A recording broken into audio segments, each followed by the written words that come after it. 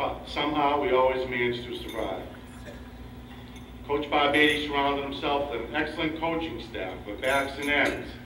We had Leo Harrington, who is here tonight. Thank you, Coach, for coming. Ronnie Morell is also here tonight, and Peter Hall. Our line coaches were Vin Pazziali and Dick Mangerian and Dave Hughes. Mangerian and Pazziali also here tonight. Thank you all for coming. I'm very honored.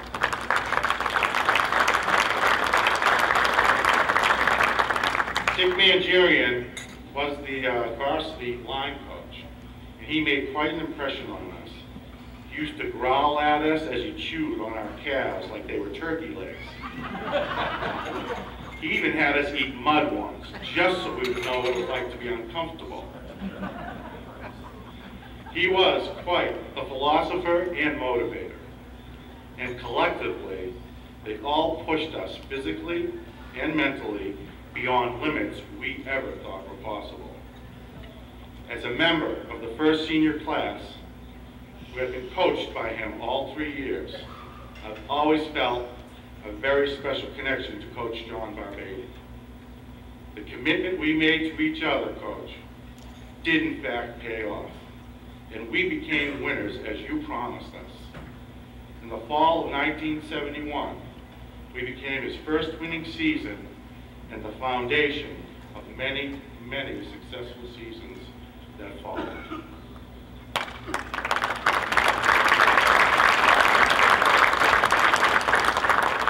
Barbetti was also a very persuasive man, whether dealing with college recruiters or parents.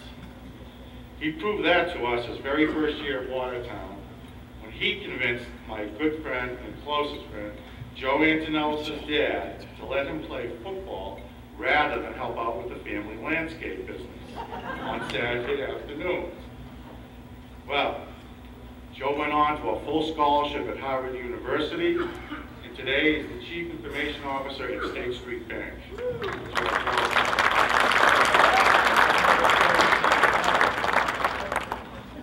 Of the 16 starters on that 71 team, 12 went on to play college football, most with scholarships. Not too many coaches can claim that today. Your commitment to us didn't end on Thanksgiving Day, Coach. And I, in particular, will never forget your help with the Winchendon School and Northeastern University.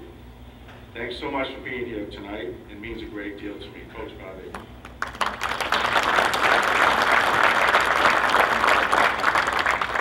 My most memorable moment in high school football actually was that Reading game with the 3 blocked punts. I received the game ball that afternoon, an honor not often awarded to a lineman. The joy I shared in that locker room that day, along with my teammates and my coaches, will forever be etched in my mind. I was also a member of the outdoor track team during my high school years. I received another big push there, not only from coaches Bill and Tony Flecka, but from seniors John Mushegan and Randy Luck, both excellent in throwing events. In 3 years, we scored points on a steady basis in the javelin, the shot put, and the discus. My senior year, finishing order of the discus at every track meet except one was Santoian, Lally, and the late Mark O'Haney. The one time I did not come in first, my good teammate Dominic Lally beat me that day, but I've forgiven him since. Our distances were very respectable, low to mid 130s. At the end of the season, Coach Bill Flecka challenged the 3 of us. I need you guys to throw over 140 feet. We said, why? We're winning every track meet. We're sweeping 1, 2, and 3. He goes, I'll throw in an incentive of a Chinese food dinner. I threw 141 that day, and Don Lally threw 140. I don't know about you, Dominic, but that was the best Chinese food I ever ate.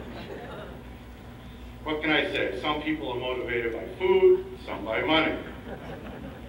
Well, as you can see for yourself, my choice for the last 30 years is quite obvious.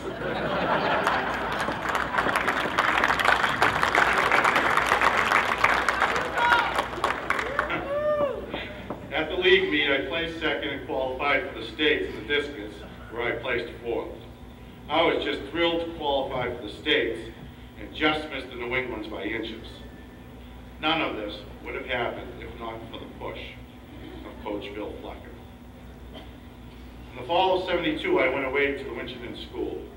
It's located on the New Hampshire border, and it's just above Gardner, Massachusetts. Winchendon was a good 60-minute ride from Watertown, but I think my old friend Eddie Russo, who's here tonight, still holds the record of 45 minutes. And we never got pulled over. Winchendon was a very exclusive all-boys prep school. Classes were 6 days a week, and there was an average of 6 to 8 boys in a class. Dress code was shirt and tie, and everybody played 3 sports. Coach Bob Ady set up my interview with then headmaster Robert Ma, my dad and I. I'll never forget, it was Easter Saturday, 1972. Mr. Ma gave us his overview of the school and its very rich history. He then interviewed my dad and I separately. And when we rejoined, my dad had only one question for the headmaster: how much? Mr. Ma replied, $5,200. More than Harvard University charged at the time. My dad stood up, cordially thanked Mr. Ma, gave me the nod, let's go. Mr. Ma said, please, Mr. Santoian, Michael, please be seated. He explained to my dad that he thought I would be just as good for the school as the school would be for me. And he said, whatever you can afford to pay is fine with me. My dad looked at me, said, how much money do you think you can make this summer? I said, about $1,200. He looked at Mr. Ma and said, I can afford $1,200. Near summer's end, my dad told my mom, he said, Nan, take him to Eastern Coat, or Clothing, over there at Coolidge Hill Road. Take them to the Eurasian boys, Johnny and Paul. I want you to dress them up, get them a suit, 3 or 4 sport coats, mix match, shirts, ties, trousers. I want them looking good. When my dad came home from work that night and found out what my mother spent at Eastern Coat, he had wished that he paid for the tuition at the school. I may have been the poorest kid in that school, but I was by far the best dressed.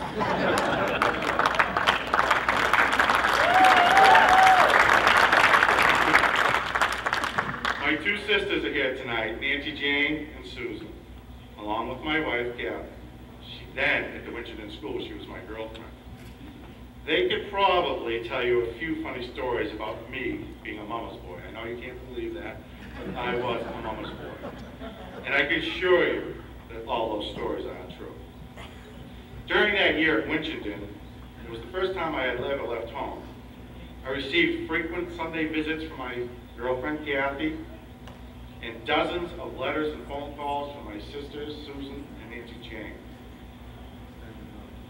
The timing always seemed to be perfect, and just in time to head off a few homesick moments for me. Those letters, those calls, and those visits meant more to me, girls, than you'll ever know, and I thank the 3 of you very much.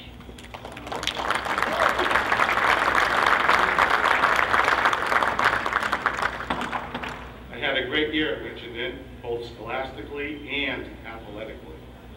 My grades and SAT scores improved considerably.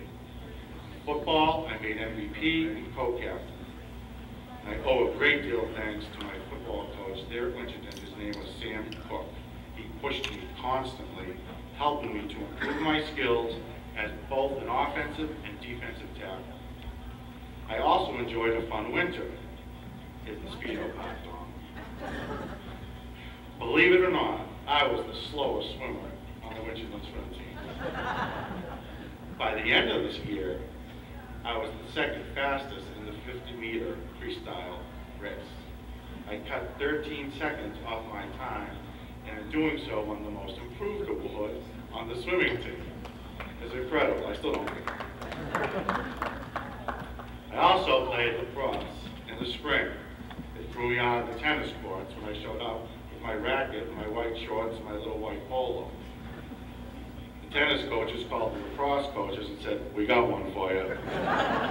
First time in my life I ever saw a cell phone. They came over, picked me up, carried me over to the lacrosse field, and said, "Son, you're going to play lacrosse." I said, "I don't want to play lacrosse." They said, "Son, you're going to play lacrosse. Just stand in the middle of the field. Anybody comes near your goalie, hit him. Just like football. It's simple." Till this day, I believe that I have been the most penalized person in the history of the Richmond School for lacrosse, as far as penalty minutes are concerned. Well, spring came and went, and recruitment at several colleges. I was really drawn to University of Rhode Island for the oceanography program. I actually had a promise of full scholarship, and everything was working out so well. But a month later, a letter came from Rhode Island, and my world came crashing in. The letter said, "We are overhauling the entire coaching staff, and we are going to recruit all football candidates." I never got a second letter for the second recruitment by the new football coaches. I was crushed, I was confused, and I was angry. I had already replied to 3 of the other colleges I got accepted to, and I sent in my refusals, and I didn't know what to do or who to turn to. My next trip home from Winchendon, I went to see Coach John Barbady to explain what had happened. Again, he worked his magic, and by Memorial Day weekend, I was accepted to Northeastern University, and just thankful to be in college. I attended classes and worked part-time jobs my first 2 years there to pay for tuition, and I missed the 73 and 74 football seasons. By then, several of my Watertown High teammates had joined the NU football program. Fellow Hall of Famers Richie Morrill and Manny Magoulas were there, as well as Eddie Kasabian, Bobby Colaggio, both here tonight, Red Ryder, Brian Costello, and Gary Spence. They hounded me constantly about trying out for spring football, which happened to be a little mini 3-week camp that we held in March. The biggest shove came from my old neighborhood pal, Eddie Kasabian. When I decided to try out for the team, Eddie was like my personal trainer. He pushed me hard physically and eventually back into shape. He is one of the biggest reasons why I'm standing here before you tonight. Thank you, Eddie.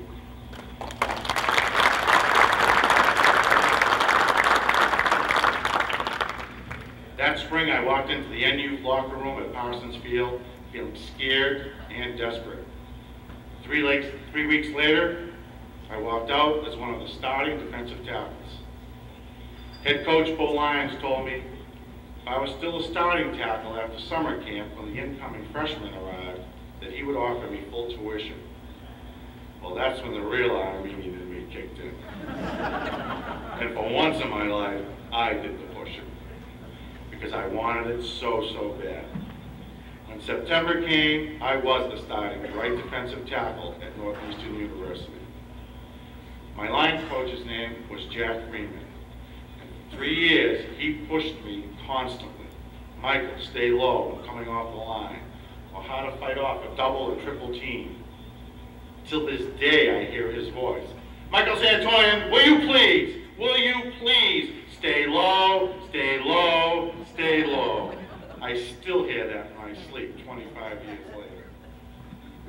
I enjoyed 3 great years on that football team, earning the Unsung Hero Award my very first season.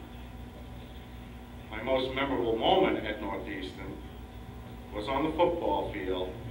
It came that first year in the fall of '75. We pulled off an upset victory over heavily favored Boston University in what they used to call the Canine Bowl. It was the Boston University Terriers versus the Northeastern University Huskies. 2 dogs, canines, okay.